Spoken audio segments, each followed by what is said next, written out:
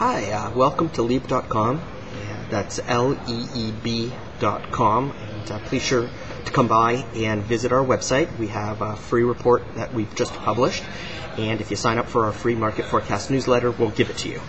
It's all about inflation and how to protect yourself against the upcoming inflation that we believe is going to happen pretty soon. So the markets continue to send mixed signals. And the good news is implied by the impressive rally that commodities has been contracting by still a weak economic data. The real recovery seems to be underway in China, though. It's triggered by a strong stimulus action, property sales, and huge car sales. I think for the first time they've sold over 1 million cars, and investments are definitely on the rise. Oil has been doubling from the lows.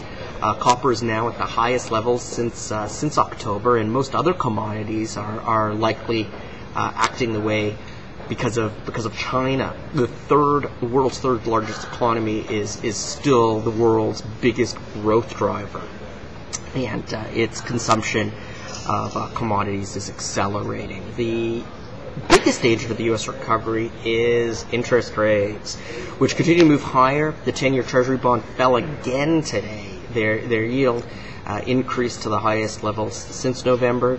Higher rates are bad for the recovery's prospect because they raise the cost of borrowing, and not only for housing, which makes the most of the headlines, but also for business.